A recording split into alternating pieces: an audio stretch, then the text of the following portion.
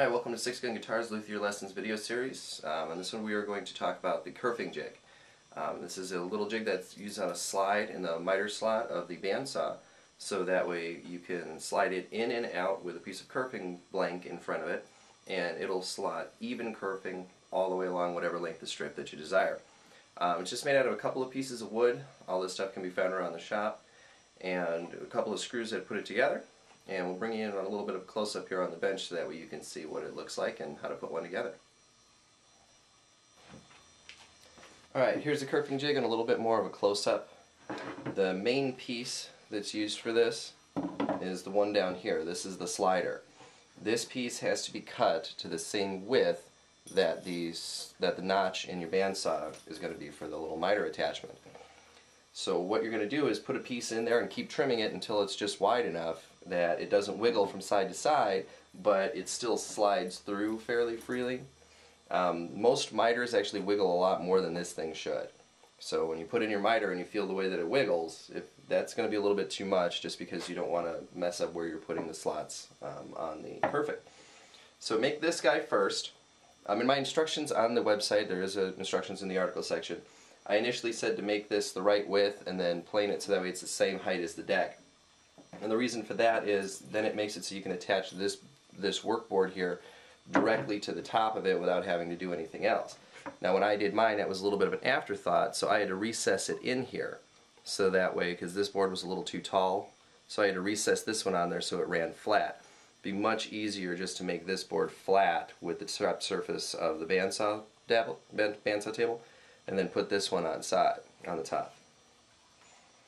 So the next step is to take a little cross member here and make it pretty long, because it's going to have to support the big long kerfing strip as it runs through.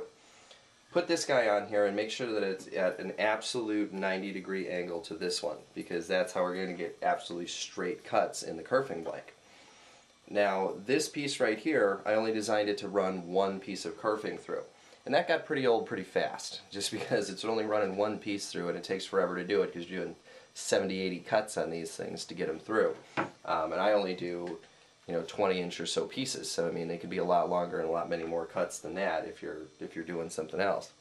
So what I did was I attached this other little piece to the front here. And what this does is it raises the amount of space I've got here a little bit, so that way I can actually take two strips and press them up against here as I'm running it through the bandsaw. So you get double the action for the same amount of effort. And when you're making kerfing strips, I'm telling you, it is going to get boring.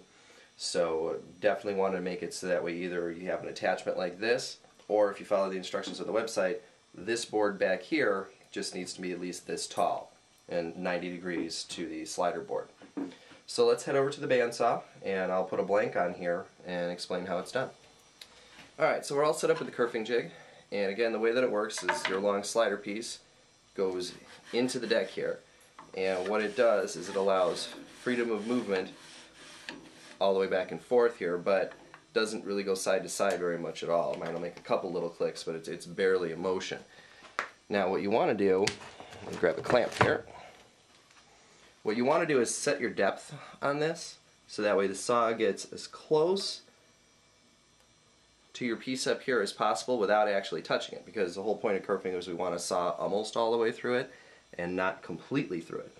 So I'm going to take a look here and make sure that it's set up the way I want it to. Okay, so once we get this in here close enough to the depth that we want to cut to, which again is about as close to the end as possible without actually going through it, take a clamp and put it over here at the end of the slider bar, and you want to make sure that's adjusted right. Okay. Put it to the end of the slider bar and clamp it down nice and firm, so that way it only lets us go in as far as this stop is, and that'll ensure that you get an even cut every time without having to sit here and guess.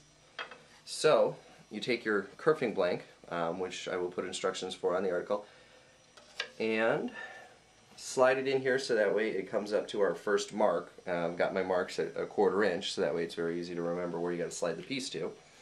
And then we'll turn on the saw and we'll cut a few curves here.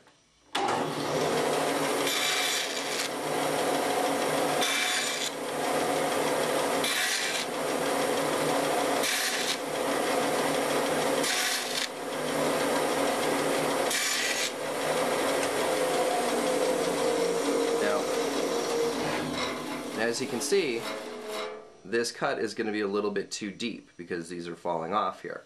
And that's one of the things that's a little bit of trial and error with this setup, is you have to set it up so that way it's not going to cut all the way through. So what I'm going to do is just back this up just a hair and cut a few more to make sure that it's at the right depth this time.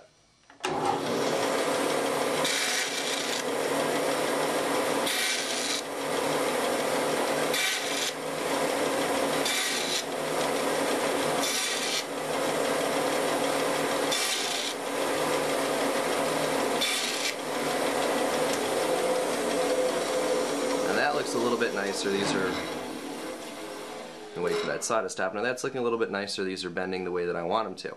So what I would do in the next sense is keep on moving through this piece and just keep on going through, so that way when it comes out the other side it's curved all the way down. And again, there's a tiny little slot clearance notch in here, so that way this will slide in and out very easily. Once you make your first couple, it's going to make that notch for you. You will want to widen that notch out just a little bit, so that way the saw doesn't rub up against the side of it or anything. Those kind of things can dull your blade. The next thing I'm going to show you really quickly here, and I'll grab another piece of kerfing, is how you run two of them through here on this same setup. The reason that I put this bigger piece on here, and again, just make a taller cross member and you won't have to do that. The reason I put a bigger piece on here is so that way I could take two of these blanks, put them back to back, and then run them through here just like this. And a great way to make sure these stay together is before you put them in, flip it up and put a piece of tape, just masking tape, along the seam back here, so that way you don't have to worry about pushing them both at the same time, because it's kind of a pain in the butt. But for demonstration purposes here, you put both of them on and stop it.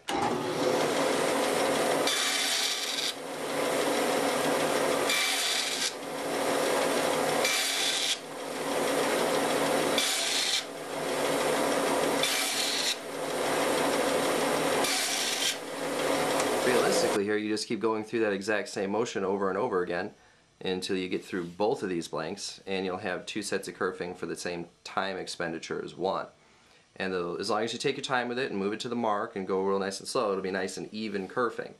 And again, you can make this stuff in any size. These blanks are a little bit taller than I normally use. I run them through and take a little bit off of them again. I have a little different strategy for making blanks now. And again, that's covered in the article section of the website, www.sixgunguitars.com. And there's also instructions for this in the article section on the website as well. So between the video, the article, and some of the pictures that are on there, I think it'll be pretty easy for you to set up a nice little kerfing jig, where right in the shop you can make all your own kerfing. And again, you can make it out of any material that you want. I normally make it out of mahogany, and you'll be all set to go with that.